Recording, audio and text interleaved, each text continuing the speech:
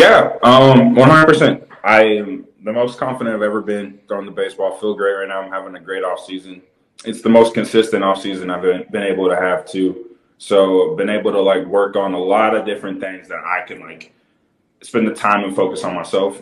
So I can, achieve the goal. That's my goal. Go to camp and take a job. That's my goal. The thing about being with the Dodgers, and it's the greatest team in the world to play for, and it could also be the hardest team in the world to stay there too, because we are going to go sign the big free agents.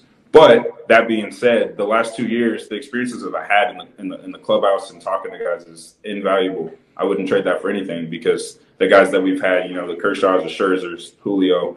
People sleep on Julio. Julio is an ace.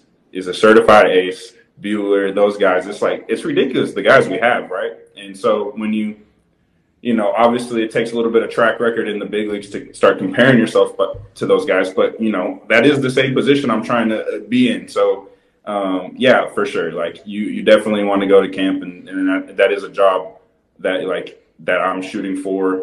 But we'll see what happens.